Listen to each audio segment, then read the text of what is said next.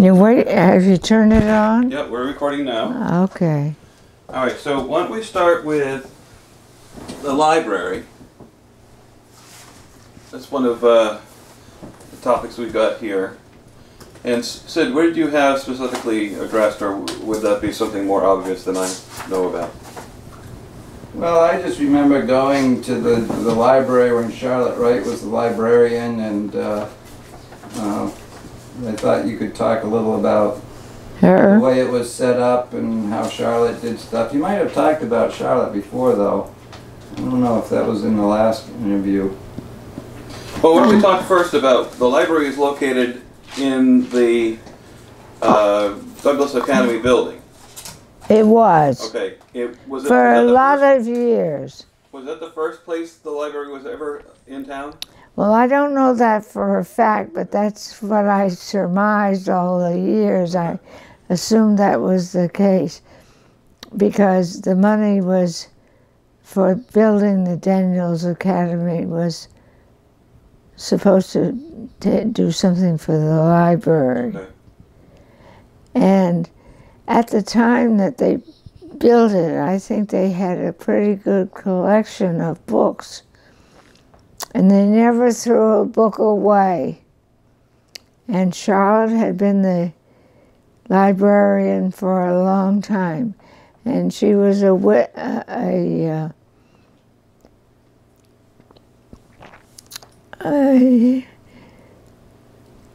neighbor of mine. Okay. And she was good friends with me and did lots of babysitting for my children when they were growing up. And she visited in my house almost every single day. And if she came in the house and she saw dishes in the sink, she washed them. That was the kind of neighbor she was. She was a wonderful neighbor and wonderful help with my children. And she loved her job with the library. It was the only job she had ever had. And she wasn't particularly well trained or educated, but she really wanted to share the library's books with everybody. And she walked all over town because she didn't have a car. So everywhere she went, she would always take books to people that she thought they would like. And she'd knock on their door and ask them would they like to borrow this book or that book. And she'd pick up other books, and so she was out in the community talking to people all the time about books, and that was her passion. So she was, I thought she was very effective by doing that, because so many people who might not have bothered to come to the library would like to have her drop in and bring books that she thought were good, and she was pretty good at picking them out too. And she would encourage you to borrow books from the state library if they didn't have the books on hand that you wanted. And she'd go the extra mile all the time to try to get people reading books and helping them find the books they wanted to read and would enjoy. So it was kind of a nice, friendly library that was not just limited to the library building. And I guess that kind of appealed to me too. And she often got people talking about books because of that. Yeah. But it was just something she liked people, and she liked to get them reading, and she liked to help them get the books they wanted to read. And that's what a library should be.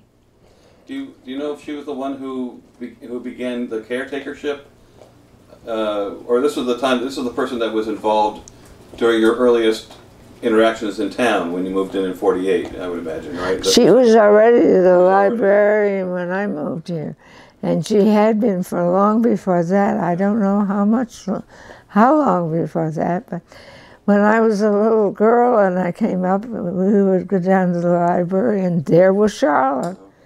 She was always there. I don't ever remember a time when she wasn't the librarian.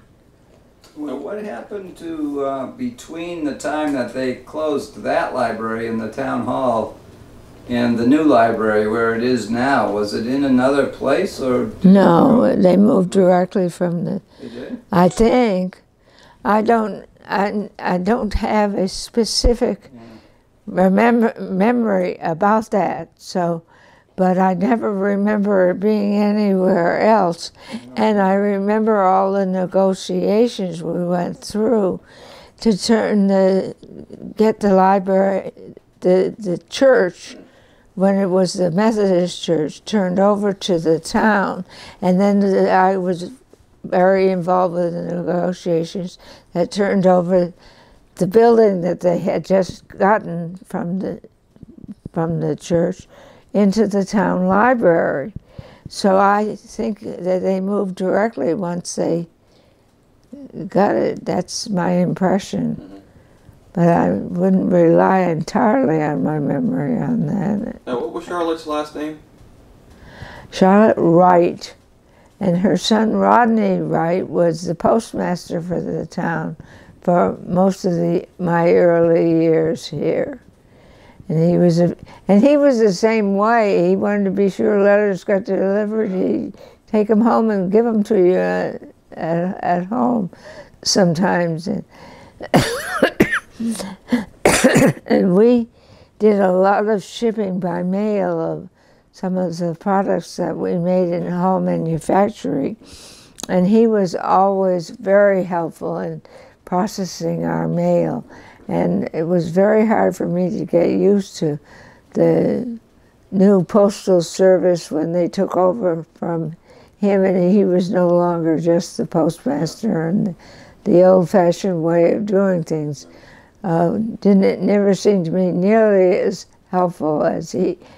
If something came in and he knew I was waiting for it, he'd either come himself and leave somebody else to watch the library, or he would give me a call and I could go over and get it. It was always super service from those folks. The name Wright would have been W-R-I-G-H-T? Correct.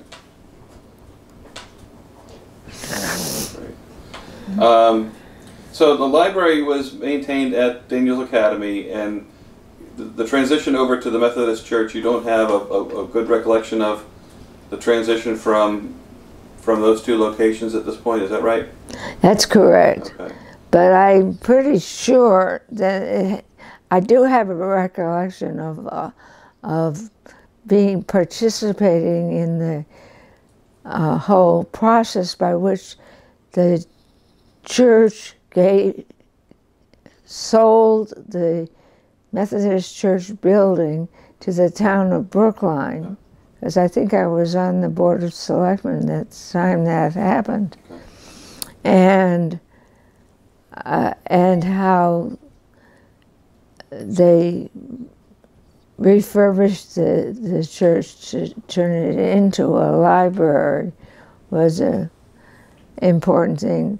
Midge Chandler and Phil Chandler had a lot to do with clearing the title for the church building to be able to sell it in the first place to the town.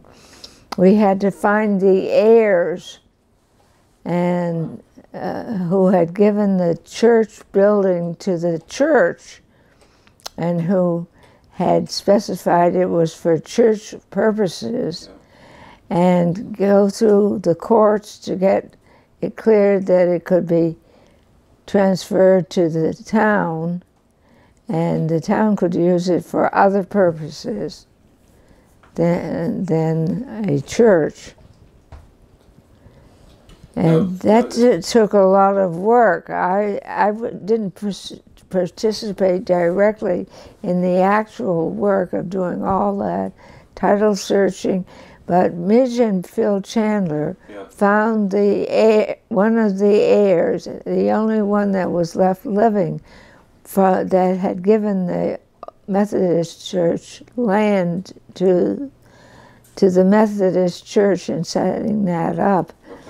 and they were able to get this heir to do what was necessary to make all those transactions possible.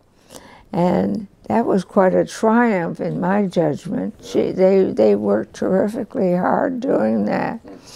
And without their dedicated perseverance, I don't think it would have happened. Yeah. And it's nice to have that building for a town library. Now, is Phil Chandler, is he a real estate or lawyer or something else? Or? He's retired now, and he has a house down in South Brookline. But I think he's living mostly in Boston. But his son, Ben Chandler, lives down there right near their family home. Yeah, he's up on the hill, I believe. Yeah. And he's very knowledgeable about all of that stuff. He could tell you more if you wanted to. What was Phil's occupation? Phil was an engineer with BAE Systems when it was Sanders Associates. Yeah. He's a very highly trained engineer, I think. And then once the library was moved to its current location, which is the Methodist Church, do you remember how much of that building was occupied at the beginning of things? Because they expanded upstairs later on. No, I think they took the whole thing over at once, but they didn't finish the upstairs until after they had moved quite a few of the library books into the downstairs and started using it downstairs. They had a lot of space, and I think they could store a lot of books there too. And I'm trying to remember if there was a transition place where they stored books for a while too. It was a big job moving out of the town hall, and they had a big collection for the town of the size it is. And like I said, they never threw a book away. Did books normally come from donations, or how did they arrive at the library initially? Well, there was usually a budget item in the town budget to buy books and to pay for the cost of the library. And the library trustees administered the funds that the town turned over to them for the use of the library, so that the library had a lot of independence from the direction of the Board of Selectmen, but they worked closely in connection with them and the budget. And now it still happens that the library trustees come to the Finance Committee hearings and tell what books they plan to buy and how much they plan to spend, and request funds from the town. And then they also had other sources of income from people who just like to give money to the library. And they had the Friends of the Library, which has always been quite an active organization and has done a lot of things for the library over the years, and got a huge boost when the library moved out of the town hall, and they suddenly had room enough to do a lot of the things that they hadn't had any room to do before. So it was really a big step forward to move into that building, and they taken reasonably good care of the building with the help of the town. And so their stewardship of the library was greatly improved when they moved into the separate building. And then they had parking and stuff that they didn't have before. So I think it was a great move for the library and a great move for the town.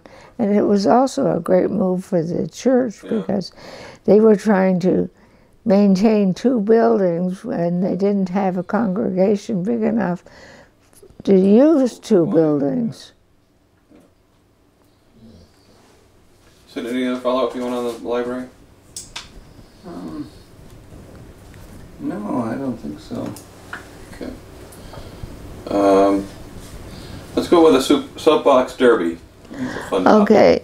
Well, maybe Sid can tell you some more about it, but I think it was, again, my husband's idea to have a soapbox derby, and they would close off the meeting house hill from the top up by where the historical society is, and they would have races down the hill, and they had rules for what the contestants could do with their wagons to dress them up to be enter the soapbox derby, and they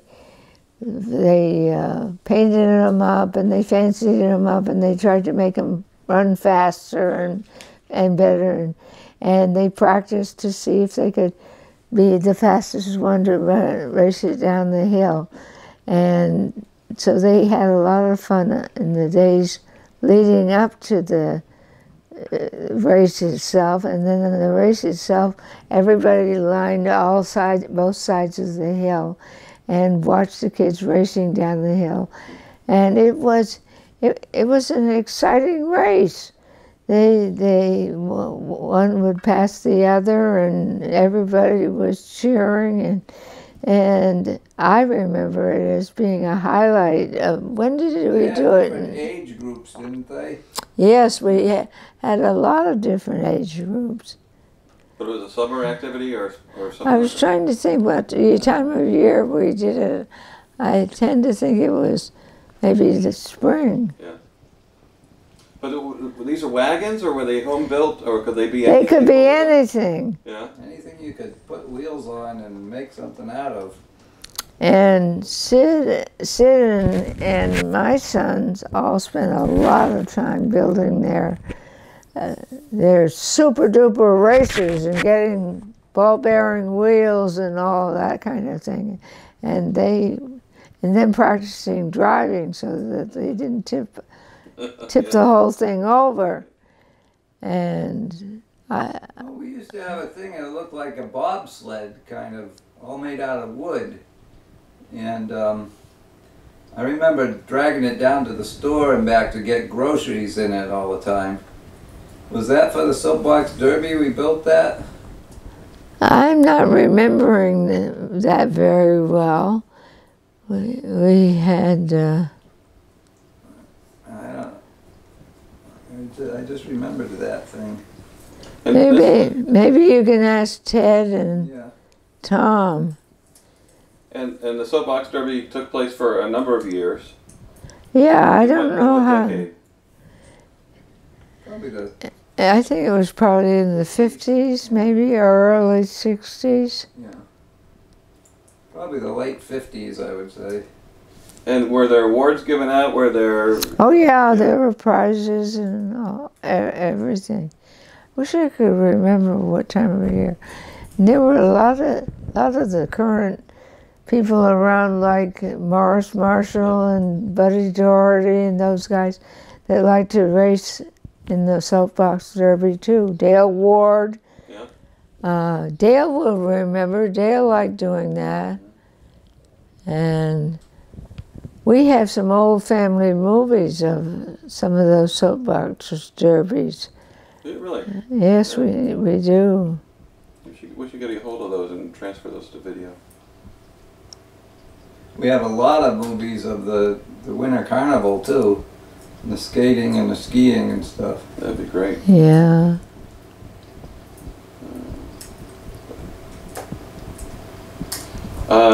Do you ever remember any of the kids who would have won?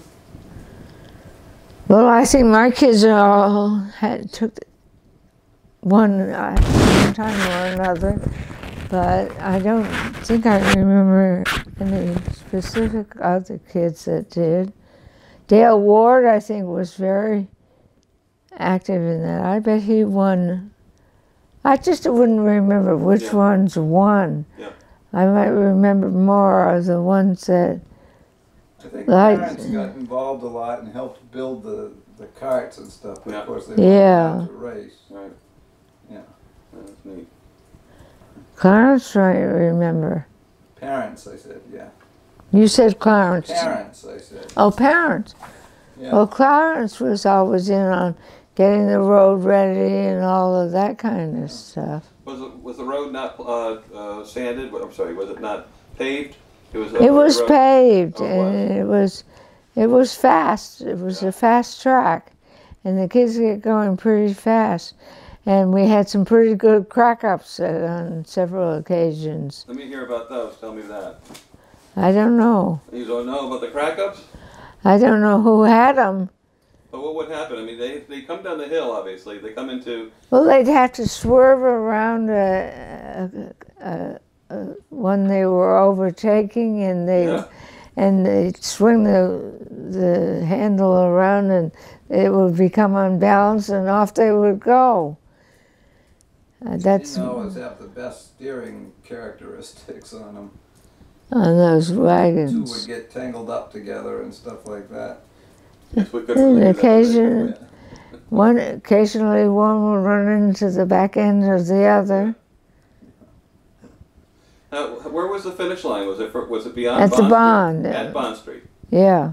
And so they had to obviously stop sometime thereafter. Yes. I imagine some of the crack-ups may have occurred even at that point. Right. Well, I think there usually were parents at the bottom trying to slow them down when they finally went over the finish line, if I remember right.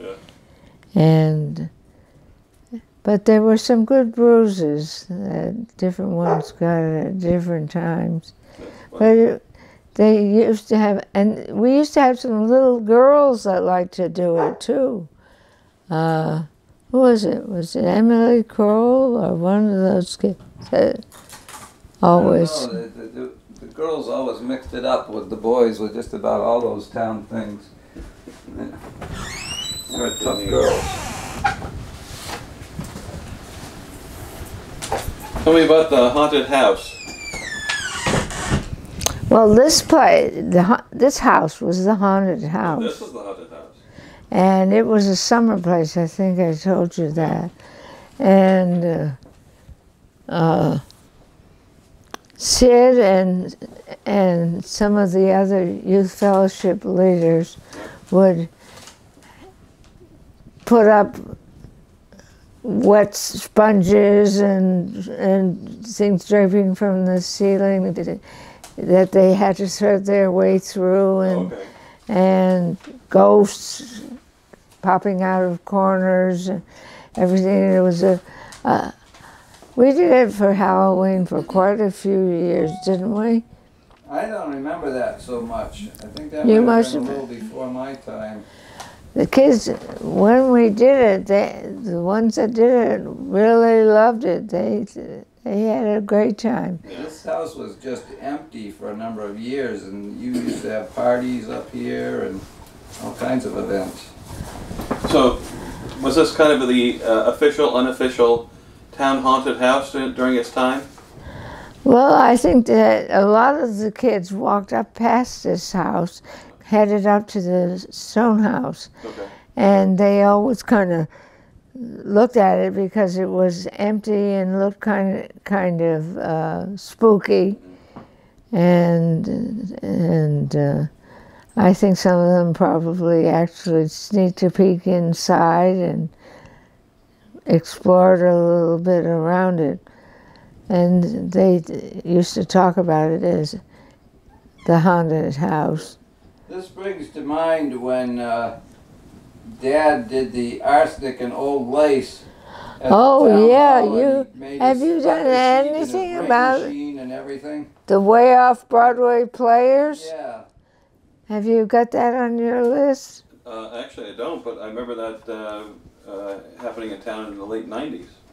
Well, there was plays that went on at the town hall. Right. And it They was went on over way the before years. Way There Off was a Broadway long Players. tradition of them. Yeah. Miriam Jepson always was in the plays, and And Sid's father was always in the place. Yeah. They both loved to do the drama stuff, and they were good at it. And they did some really awfully funny setups. But my father made this, for one of the plays, he made a thunder sheet, which is, he just took a huge long piece of sheet metal and hung it from the ceiling. I don't know if it's still there, but it was there for years and years backstage at the town hall, and you could rattle it different ways and you could bang it and it sounded just like thunder. Yeah.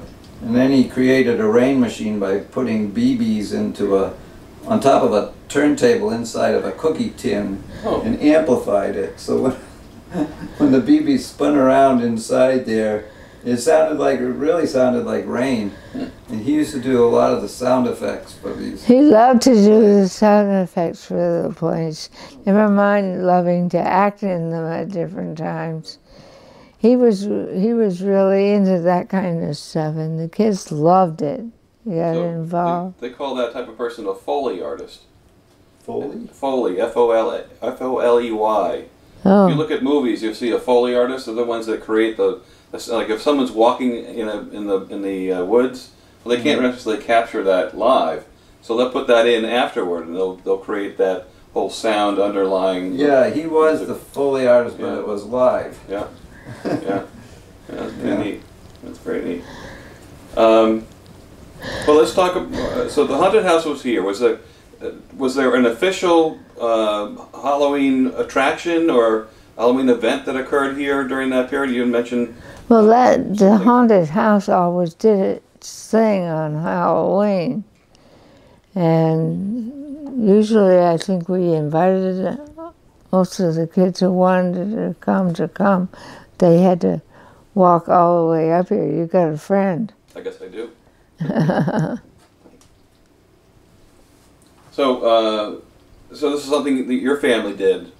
Well, it was mostly our family that did it, but it was mostly the youth fellowship groups that participated, and other kids too, so that there are probably a lot of children outside our family who remember going through the haunted house.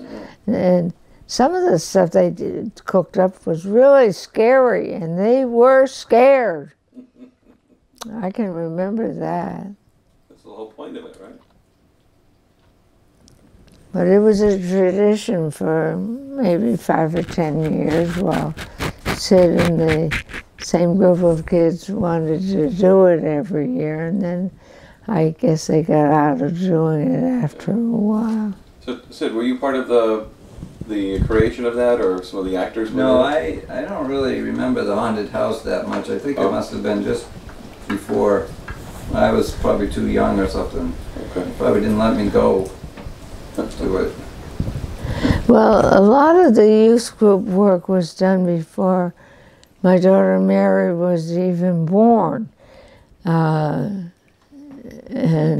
by the time she came along, we were into other things, so. But the youth group was a church thing, and it went on for many, many years, and they had junior youth fellowship and senior youth fellowship, and they did lots of activities. It was very, very active, and a lot of young people in town were always involved in it. So it was kind of the main entertainment for well, and that's what we fixed up the Methodist Church for all those activities to happen.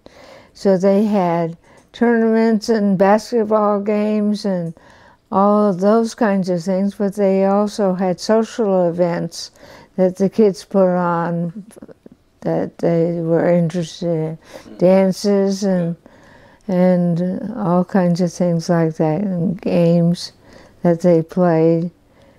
So that the church building, well, I would say probably for 10 or 15 years at least, was the center of all of the extracurricular activities around town, and all the kids participated, not just church kids, if they wanted to. Yeah. Now, those activities occurred while the church was still a church, not after it had converted to the library, right? Well, the library came after. That's what I think, that's what I'm saying. Yeah. After they were no longer the church really got to a stage, and the kids got to a stage where they weren't using it as much anymore. One reason was because the school built a gym, and they could do their basketball at the school, and they no longer wanted to do all those sports activities at the old Methodist church building that had been converted. The old Methodist church was basically a gym. It had basketball hoops in it. It was all one big open space. No, the downstairs you're speaking of is the main level, because there's no level. foundation to that. Is it slab, I think, or not?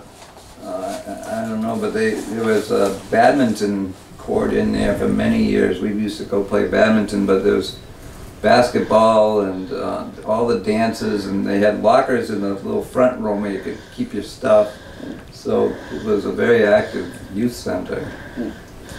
And we had a lot of different guys who had sports that they liked to introduce the young people to and put on in there. There was something on Wednesday afternoon and something else on Thursday afternoon and something else another afternoon. And so it was hopping all the time with all those activities. But when the gym came along at the school, then a lot of that stuff got transferred to the school facility, and the kids would just stay after school and do those things. So the church was not, building was not as utilized as it had been, and the church was spending money to maintain it, and they weren't having enough use of it, and they decided it was time that they sold it to the town. And that was a big deal to get it sold to the town. It took the responsibility away from a church group that didn't have the funds to maintain it, and gave it to the town who didn't have a facility to use. And when the town finally got it, they realized that they needed it most for a library. And then they made the decision to put some real money into it and make it a real library, which was a good decision, I think. It has served the town well to have all that library activity separate, and they were able to fix the rooms upstairs to have additional space for books and also meeting room. And they have a nice meeting room in the library now. And I think that still gets used a lot for library purposes, but they do classes in there and all kinds of interesting things. So it was a good move for both the town and the church to do that, and both buildings got maintained better as a result.